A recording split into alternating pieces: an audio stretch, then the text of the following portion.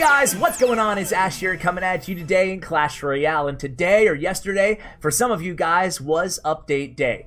And man, it has not been without its fair share of hysteria, panic, glitches, bugs, maintenance breaks. There's been everything, and today my job is going to be to shed some light on not just the hidden features, but to shed some clarity on all the confusion around a lot of these topics that came with the update today. So it's going to be kind of a two-in-one video for you guys. So let's hop right into it, and let's cover a couple easy things before we get into the more in-depth technical and confusing things, some of which they've changed throughout the day in those maintenance breaks that I just referenced. So the easy things, right? We have now a new crown on our player deck, our battle deck here, of our king and our princess stats. We also have a new player profile page.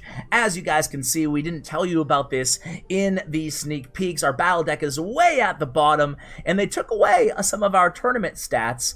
You can see no tournaments played, 7 tournament wins. What does that even mean? I didn't have any I did have tournament wins in the global tournaments. I take that back. I'm 7-1 right now. How you guys doing, by the way, in the global tournaments? So this is a new, obviously a hidden feature here, but our old tournament stats are absolutely gone, which I'm not a fan of, and no more king or queen levels, or princess or king tower levels, excuse me, on our profile page.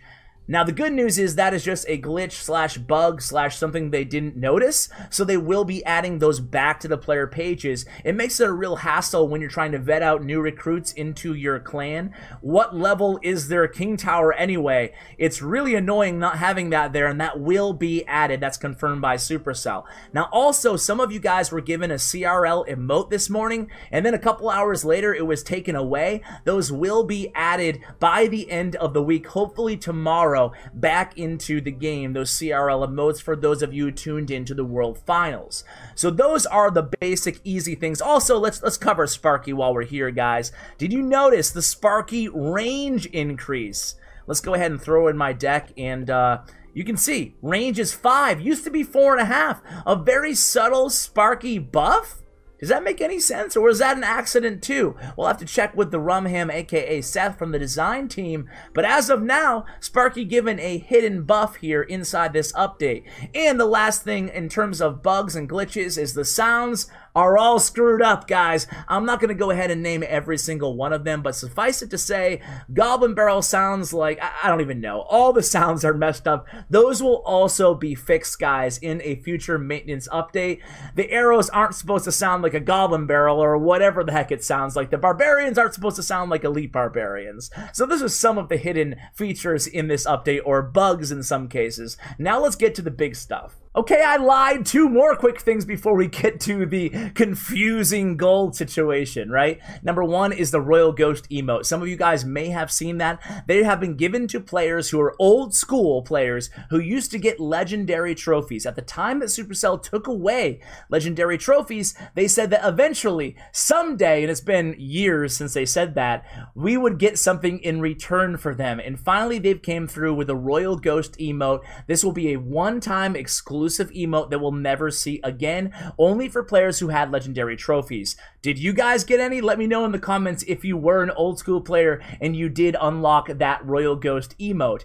Also hidden in the balance update, this is a good one, is a new card. Now, we know we're getting a new game mode on December 13th. Could that also come with a new battering ram or ram card? You guys can see this. It was actually in, I believe, in-game update notes, and it was also on the Google Play Store. That's the screenshot that you guys are seeing right now. A new card is on the way. A new ramming or battering card is on the way. So you guys can probably expect a new card in this update as well.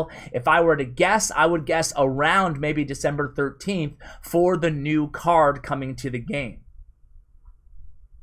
So when I logged in this morning, the first thing I noticed was, oh my god, it costs gold to donate cards to my clanmates?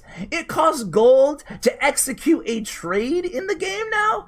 Greedy Supercell. Yeah, that was my first thoughts. But thankfully, that has gone from the worst part of the update to the best part of the update in my mind, because they've since clarified this, and they've also made a major change based on all your complaints on Reddit and Twitter. So thank you guys for complaining. I never thought I'd say that, but it really does make a difference. So they just put out a really long Reddit post. I'm going to go ahead and link it in the description below. You guys can go ahead and read through it if you want, but I'm going to explain it very, very easily to you guys right now. You can see in this screenshot, this is the new version of how donations and trades work when you get a card from a chest that you've already maxed out. Now, regardless of your King Tower level, once you get a card from a chest that has already been maxed out, you're going to be immediately given 50 gold. Now, if you are level 13, you'll also be given 10 star points.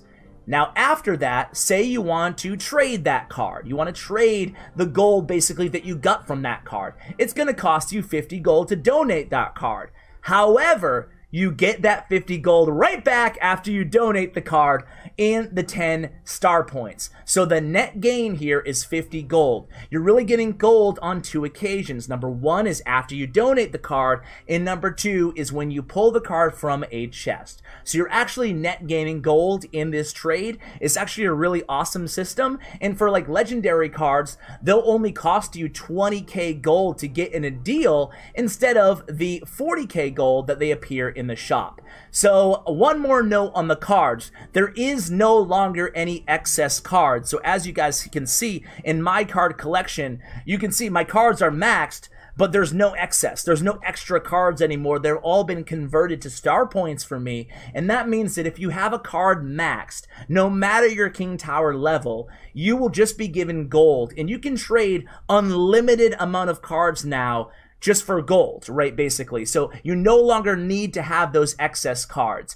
It's a little convoluted and a little confusing, but at the end of the day, they got rid of the excess cards and they just replaced it. They took out the middleman. Those excess cards represented gold.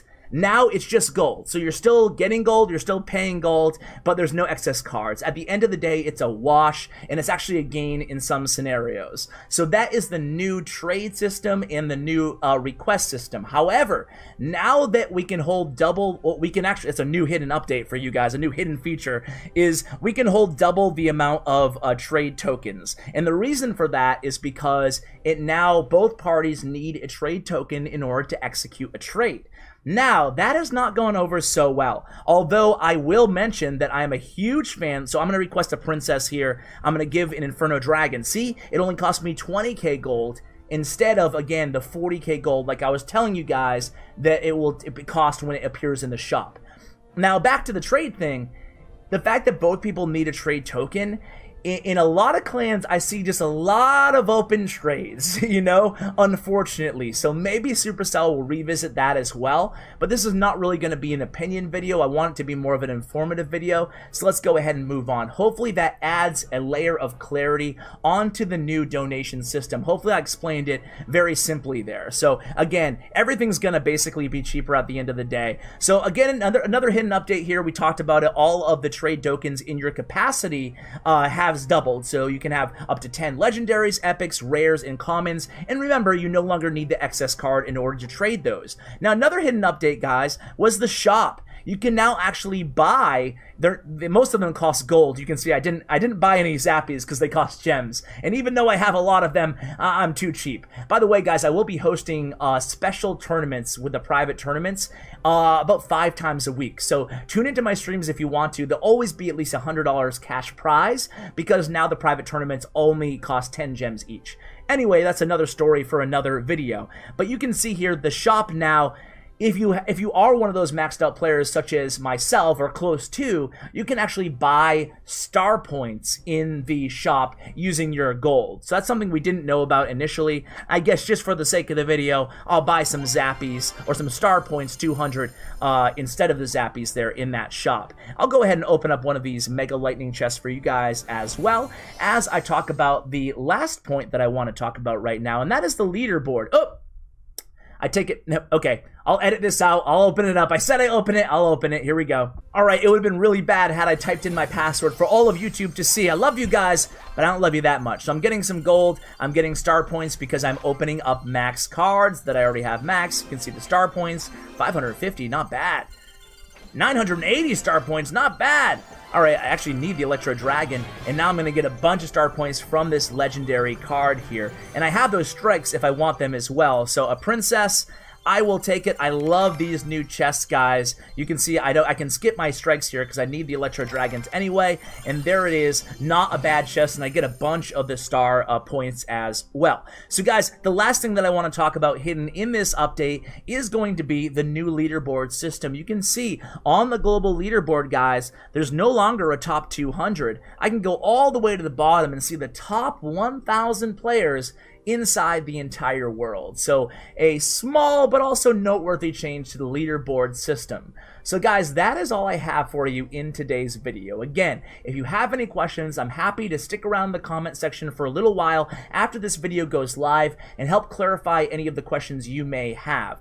But for now, guys, I guess that's going to be it for this video. Thank you so much for watching, and a huge shout out to Bren Chung, my YouTube partner. Check out his information in the description below. Stay tuned for tomorrow, guys. I have an amazing Graveyard Freeze video with Big Spin coming at you guys, and more meta decks, including some recruit decks coming later on this week as well. Maybe I'll continue with double uploads. I just have so much content for you guys and so little time to edit and share it. But anyway, I just wanted to genuinely thank each and every one of you for sticking with me throughout, you know, all these years here on YouTube. It really means a lot to me, and I look at you guys as really friends, especially in the comment section, because we chat pretty much every day. So guys, thanks so much. Enough of this gooey, sentimental crap. Thank you so much for watching, and as always, take care, guys.